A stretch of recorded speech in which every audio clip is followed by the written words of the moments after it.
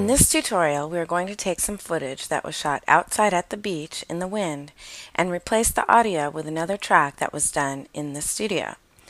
We will use Twixtor to lip sync via time remapping the footage so it will match the new audio track. Please note that in this tutorial, we are talking about lip sync, but this method can be used to sync video to any alternate track, whether it be music or some other audio that you want to match specific video frames with cues in the audio track. Let's take a look at the original shot. This is Christopher Hawley from the Christopher Hawley Rollers.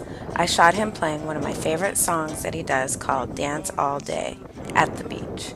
Unfortunately, it was a windy day. You can hear the wind blowing over his singing. This is a problem that occurs regularly when you are doing a shoot outdoors, so let's see how Twixtor can fix it. Now, let's go to our Premiere Pro project and listen to the new audio track we will use. You might notice that this is an electric guitar and there are also drums. This will just add to the character of our final.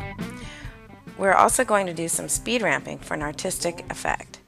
We will turn to Twixtor and animate the frame number in the output control to sync the video to the new audio track. We can go back to traditional animation lip sync techniques to accomplish this task. Let's take a look at basic lip sync. This involves correctly timing the mouth open and mouth closed positions.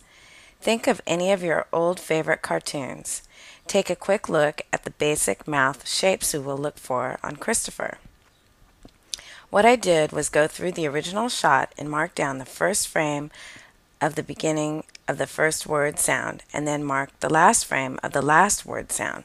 Then I go through the middle of the phrase and mark main keyframes phonetically like you would do when making an animated character speak. For this project, we're going to switch the timeline to frames instead of timecode because we're going to be matching frame numbers from the new audio to the original video, and frame numbers will be easier to work with than timecode. We can easily switch back and forth by right mouse clicking on the timecode and selecting frames instead.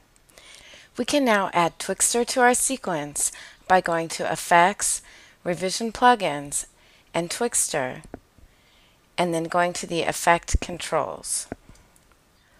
Let's put the display on source for now. This is because we want to find visual cues in the original footage before Twixtor retimes it. Now we can change the time remap mode to frame number. Let's look at the source footage. We can play the original audio and video sequence. We watch and listen and add markers to the frames that correspond to the audio cues for when Christopher starts to speak a word and when he ends a word of a lyric. Now let's look at the new studio audio file. I listen to this and add markers to the corresponding frame numbers for the same start or end of word.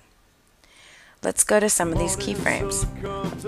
We will start by putting the playhead at 0 and in the dialog box setting a keyframe of 0 to map the first frame of the source to the first frame of the output.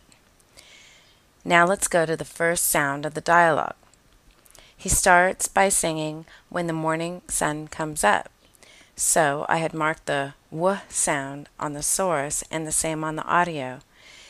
It's frame 228 of the new audio. Let's go to frame 228 of the video and enter frame 224 in the dialog box. So now Twixtor will make frame 224 of the video sync to frame 228 of the audio track. Let's keep going down the list.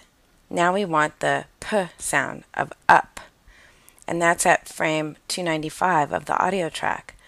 Let's go to frame 295 of the video and enter frame 280 in the dialog box to sync frame 280 of the video to 295 of the audio. Let's do a couple more before we check our result. The next bit is "Warm Kisses on Your Face." So we have the W sound again at frame 400 of the audio track. We go to frame 400 of the video and enter frame 375 in the dialog box to remap the video. And then the last word is face, so it's the S sound. The audio track keyframe is frame 480, and we will go to frame 480 and set frame 458 of the video to that. Let's go ahead and check out our results so far. We will put the display on Twixtor output and render the video and audio.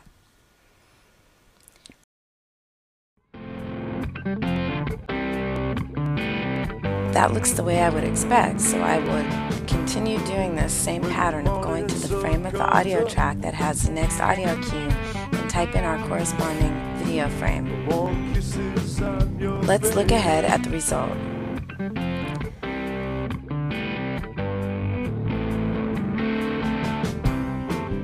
When the morning sun comes up, warm kisses on your face. Not bad, I would say. We have shown how to lip sync audio and video using Twixtor and Premiere Pro. Don't you let me down.